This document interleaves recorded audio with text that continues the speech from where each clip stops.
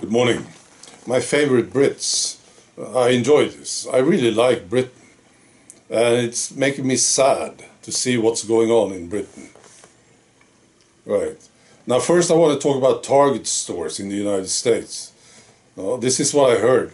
They lost $9 billion in 1 week in market value after this Pride collection.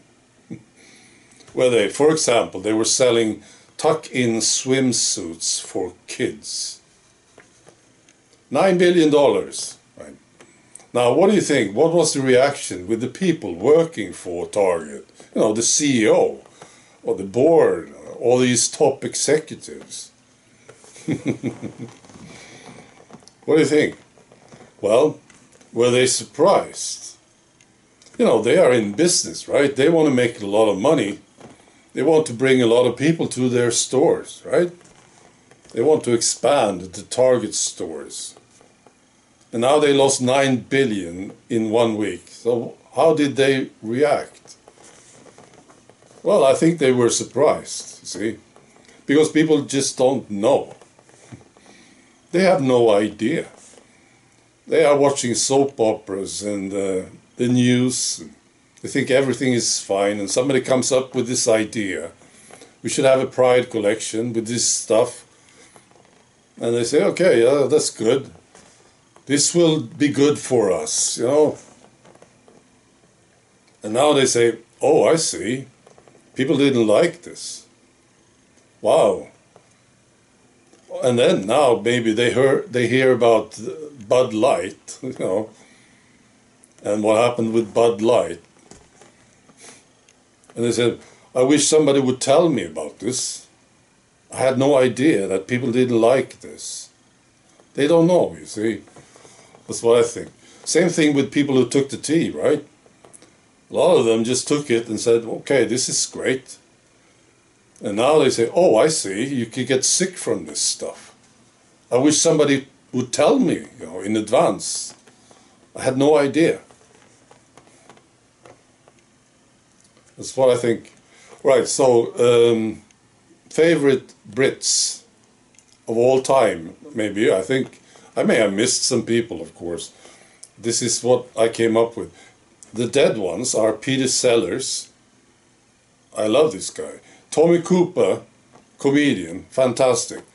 And Edward Elgar, composer. Fantastic composer. And the live ones are Matt Letizier, footballer, brilliant guy. Not with the football. Well, he was a good football player, but he's a brilliant man. Andrew Bridgen, politician. Very impressed with this guy, Andrew Bridgen. Katie Hopkins. Oh, I love her. John Cleese, Eric Clapton, and Tommy Robinson. I'm so impressed with this guy, you know. I've been talking a lot about Tommy Robinson in the past, 2017, 2018, what he was doing back then. I'm so impressed with this guy. And he made a documentary that I was watching yesterday that is amazing. One of the best I've seen. It's beautiful, great stuff. Well, it's not really beautiful. It's nasty, really. So who is this guy? Tommy Robinson. Oh, if somebody didn't hear about him, maybe check him out on Wikipedia, you know. This is what they say about Tommy Robinson on Wikipedia. He's a British far-right Islamophobic activist. Right. So these ignorant people, this is what they will believe, I suppose. But if you look into it and what he's been doing, well, it's an amazing man, Tommy Robinson. So he made this documentary called Silenced.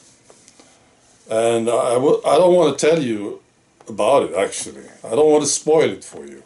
It's if you're going to watch it, it's a fantastic documentary about the situation in Britain with the government and the media And there's a story there.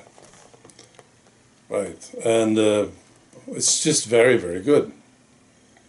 And apparently they are trying to stop this documentary. Right. So it's available on Rumble. So I'll post a link to it. It's, I think it's 1 hour and 30 minutes or something. Right, it's just very, very good. And it shows, well, it showed me how nasty it is in the UK right now. It's terrible, actually.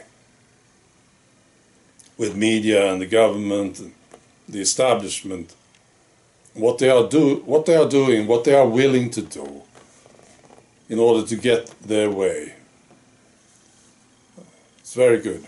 And Piers Morgan is getting it. He's getting it in the documentary, which made me very pleased. This scumbag, Piers Morgan. Well, there's so many things going on in this documentary. It's very, very good. All right. Well, that's all. Be good.